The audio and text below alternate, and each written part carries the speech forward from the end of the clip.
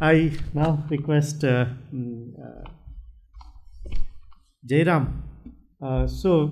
We've been having these discussions of bridging the gap and then actually having one voice of the requirement for both academic institutions and industry in creating knowledge economies. And research universities are considered central to the core of knowledge economies. And then universities are like water holes, and if they dry up, everything dries up. And one aspect that I would like to request to throw some light on is how can institutions like IIIT Hyderabad or any other educational institutions need to do in order to help industry so that industry can help the academic institutions ultimately to their own benefit. So I played with the words a little bit, but I know what you mean. I mean, you know what I'm trying to say. Would like to hear your thoughts on that, and as well as any other aspect that you would like to touch upon in building new era educational institutions. I think some of the points I was thinking about, I think both of you covered. I think in the closing remarks, Ajay talked about needing our institutions to have a sectoral focus and how that could drive innovations and the identification of problems that could be solved more deeper. And the other point Ajit, I think, made is a true point, right? I think there's a lot of research that happens in different of our research institutes, but there's also, if you look at the industry, we're also solving some deep problems, and not always that we know that there are some research that could be really applied. That's the other issue that we have that continuously plagues it. So how do you bridge this gap, right? What kind of mechanisms that one could come between the industry and the institutions so that there is a deeper understanding of both sides. One, what is the research that's going on in institutions?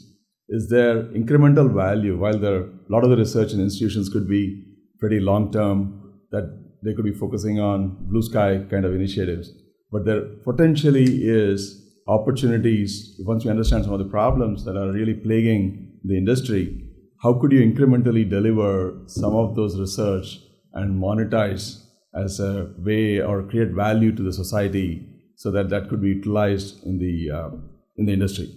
So one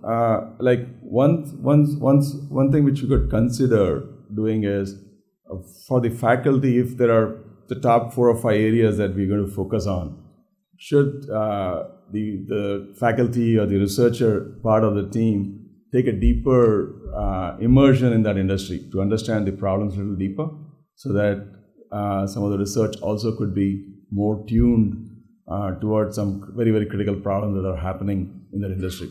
That could potentially help. Excuse me. The other side, from the industry, I think is around how do we build awareness from what is available in the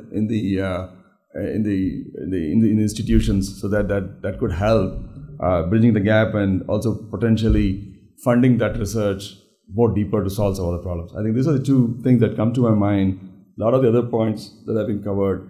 I also think like how taking some of the research. I think there are some initiatives that is happening, at least with IIIT, especially with T-Hub and the CIE and the incubation that's happening, that how we are trying to monetize some of the research.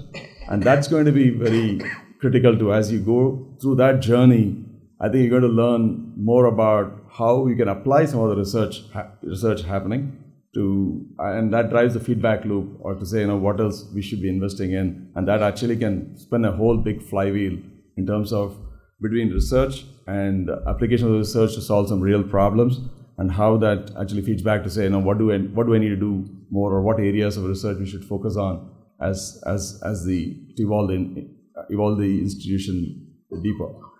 And I think the other questions, I think, once we do this, how do you replicate it across? So that the dream would be to say, how do we make India the center for excellence for higher learning, higher research, more innovation happening from it, not just one IIIT, but I know there are a lot of initiatives happening. It's very heartening to see so many of the ideas that's happening, but how do we do that faster and grow this fast?